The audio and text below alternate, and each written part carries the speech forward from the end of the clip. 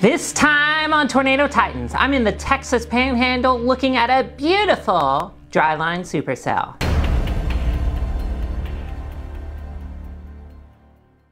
Hello everybody and welcome. My name is Rachel Sanner and today we're going to be in one of my absolute favorite places to storm chase, the Texas Panhandle, chasing my absolute favorite pattern, the Dryline. And we're going to break down what makes supercells tick, especially along the Dryline, and a lot of other things. So you ready? Let's get started. Now my first view of this storm is not very good, admittedly, not very good at all. There's a lot of rain between me and the updraft, but you can see the wall cloud, you can see the lowering, you can see the scud rising up. This is all signs that you look for to say, hey, look at me. That's what this supercell's doing, so that's what we're gonna do.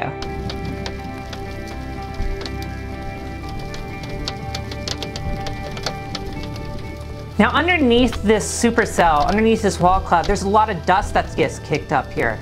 This is, I don't know. I don't know what this is. Is this a tornado? Is it a gustnado? I don't know. I can't tell from my vantage point. Other chasers who are closer to this are reporting a tornado. Maybe it was a tornado, but this is one of those things where I just did not report a tornado because I was completely unsure. Okay, my view is getting way worse. It is just like there's a lot of rain beginning to fall between me and the updraft. I've got to think, it's time to reposition. It's pretty obvious. I'm losing visual. So I want to get south of this thing and get a better view. When I chase supercells, I like to be just to the right of the storm's path. So if it's moving northeast, I like to be east of it, or if it's like this and moving southeast, I want to be south of it. That gives me a good view of what's going on underneath the updraft and a great vantage point to see the whole storm structure. This is an amazing view. I mean, this is textbook positioning. You can see the whole storm. You can see all the processes, incredible lightning. You can also see the storm just starting to do that thing it does when it produces a tornado. You can see the RFD, the roof length downdraft wrapping around the mesocyclone. You can see the low level rotation increasing. We could be getting ready to see a tornado right here in front of us.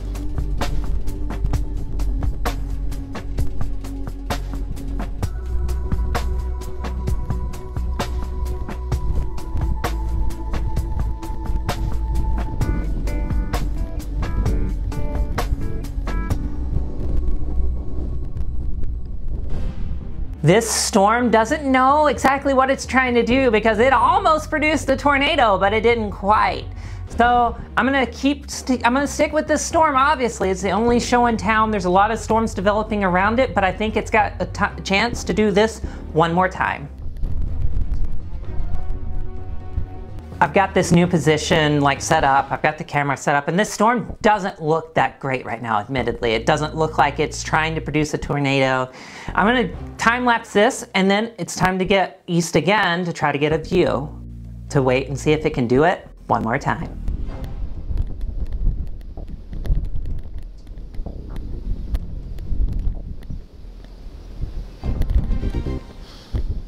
Now, here's the first rule of storm chasing. Expect the unexpected. I'm driving along the road. I'm thinking, okay, this storm doesn't look that great. I look over, I look over at the mirror and I go, oh my gosh, there's a funnel. And then I look back and it's a tornado. This storm is producing the weakest looking tornado I've ever seen, but it's a tornado and I've got the camera pointed at it. Maybe, not that great.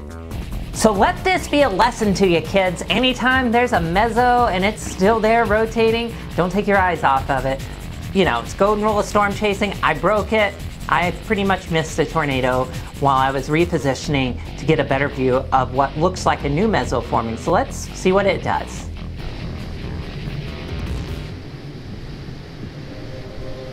Okay, I'm actually starting to get nervous because the storm is still rotating, it's still tornado warned, and it's right at Perryton. It's coming into town.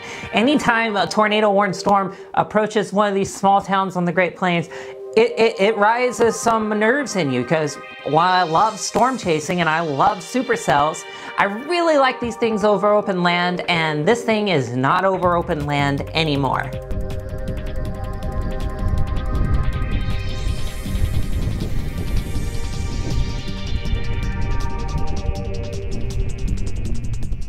So I'm driving to get into position to film what may be a tornado getting ready to happen over Perryton. and all this nervous energy, I look over and there's Brandon Goforth, one of my oldest chase partners, my oldest friends. He's an incredible guy, one of the best photographers you're ever going to see, and he is also on this storm. So Perryton dodged a bullet largely. This storm did produce what looked to be a very weak tornado with some very minor damage in town, but anytime one of these storms moves into a town, it just focuses you. You're like, well, I gotta report what I'm seeing, I gotta say what the storm's doing, all these things. And luckily today, the damage wasn't that bad. As myself and Brandon watched the storm ride off into the sunset, it was obviously weakening at this point. This was its last gasp of something interesting as other storms started basically taking the energy from this one and it was dying. It was just really cool to talk with him, talk with the co-founder of Tornado Titans, and just enjoy some time under a storm with him again. Maybe we can get together for some chasing next year. So this may be my last chase of the year. I don't really know if there's going to be another opportunity. The pattern really kind of goes away for a while, the severe storm pattern, and there may be something on the high plains, but that's never guaranteed. So if this was my last chase of the year, it was very eventful, very interesting, and I'm glad I got a Dryline Supercell this year once again.